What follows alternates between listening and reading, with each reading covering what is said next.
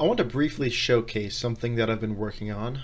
This is sort of my first game, and I say sort of because I haven't packaged it up yet, and I'll explain that later. But for now, this is the game Minesweeper that used to be on the old Windows 95. And in case if you never played Minesweeper, or maybe you never figured out how to play Minesweeper, what we have is a set of cells, and these are basically like buttons, and when we select one of them we see a whole bunch of cells open up and you see a whole bunch of numbers, and what these numbers are displaying is the count of how many of its surrounding neighbors are a mine. So for instance, this number 1 has a mine, just one mine next to it, and that would be this one here. And if I click on it, you see that it explodes, and it also displays all of the rest of the mines. And this thing up here that used to be a smiley face is now a dead face. And you'll also notice that you can no longer click on any more cells. If I click on the dead face, it resets the game and I can play again. So let's try again. Let's select, and you see a whole new set of cells opens up. So what I can do is basically, if this is one, if I know that this is a mine, I can actually right click and that makes a little flag over it. And if I left click, I cannot accidentally click it when it's a flag. You'll also see in the upper left corner, this is the count of how many flags that you have left that you can select as a mine. And it's also a good indicator of how many mines are actually in the game. Over here I can see the number 2, and so that means that basically these 2 are going to be a mine. And so the game can be thought of as sort of a process of elimination as your strategy, and it gets a lot more advanced. If I come over here, I can select intermediate, and now I have a 16 by 16 grid, and on the expert level this is a 16 by 30 grid. So back in the beginners, this is let's go ahead and just play it. So I select and it opens up a whole bunch of cells, and I select these, and personally I don't like to use the flag too much because I can get confused about which ones I'm clicking on, and I can accidentally click on a mine when I mean to just set a flag. But I created that option just for tradition's sake.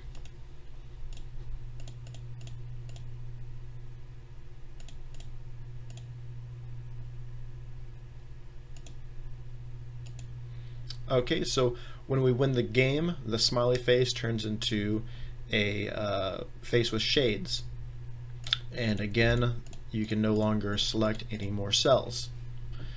So yeah, that's what I've been working on. It's a pretty simple game. Going back to the reason why it's not, why I haven't packaged it yet, I'm actually creating it as a multiplayer game.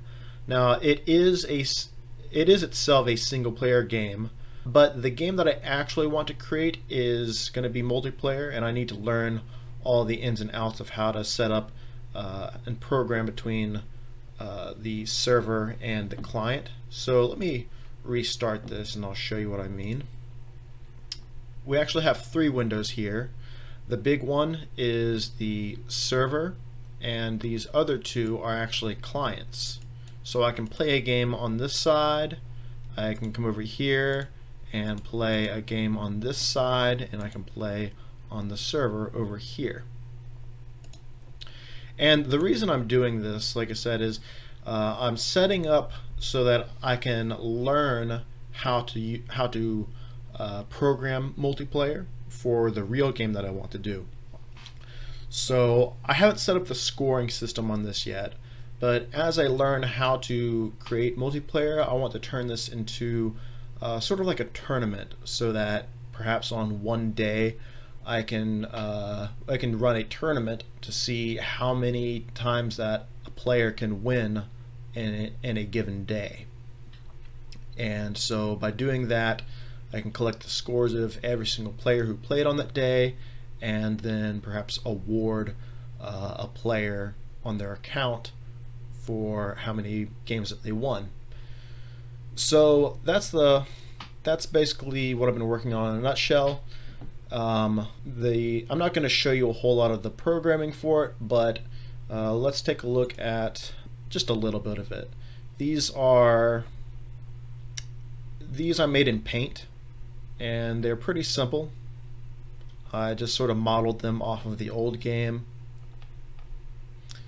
And the actual gameplay itself, a couple of the things that I'm doing here is right now the game is reset. However, none of the values are set until I've clicked the first button. So when I click the button, you can see that the face up here is in the anticipate mode, and right now nothing is created, but once I release, it then sets all the values. The reason is because it needed to take in the value to know which cell that I clicked, and then it runs through the algorithm to make sure that this cell and none of its 8 neighbors are going to be a mine. This way, every time that you play, you don't accidentally make your first click as a mine. So that's an interesting little feature that I added in there. I noticed that in some other versions of the game. Some versions of it will have it where the values are already set at the beginning, and you can accidentally just click on a mine on your first click. I wanted to do mine so that a player can always have something that is useful, off of your first click. So let's go take a look at intermediate. If I click, it opens up this large selection. And the algorithm that I use for this is pretty simple. It's just an implementation of using nearest neighbor algorithm, and that's done recursively. One other thing I want to show you is, let's say I am setting flags, and then let's say perhaps I lose the game, and you'll see that the flags that actually were mines, they remain. The ones that I marked as mines that are not mines are displayed as X's. So that's another interesting little feature that I want to make sure had in this game. I don't think that the X's are the traditional look to how that's done, but that's how I decided to do mine. Another thing is, you see that up here in the right corner, it's all set to 0, and then when I finally start playing the game, it starts the timer and runs the game all the way up until 999. Should this number reach 999, then the game will lose. So yeah, that's what I've been working on, and I haven't, like I said, once I get it all the multiplayer networking figured out, then I'll finally package it up and possibly upload it online.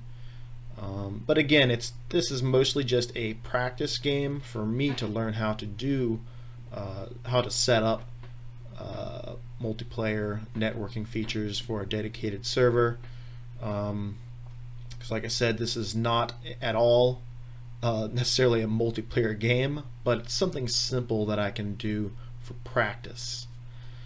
So I hope you enjoyed, and maybe later on, if I get it uploaded, maybe you can play Minesweeper on my version of it.